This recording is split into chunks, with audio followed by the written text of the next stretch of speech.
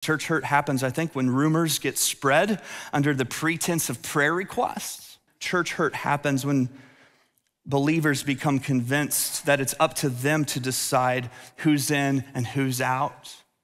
It happens when we begin to classify sins and inevitably begin to think that the sins that we don't struggle with are the ones that are really serious. And the ones that we do struggle with are, Church hurt happens when churches decide they're gonna cancel people instead of restore people. And so look, if you are a believer who's caused some church hurt in someone's life, then you are uniquely positioned to heal some of that by confessing that, by humbly repenting of that.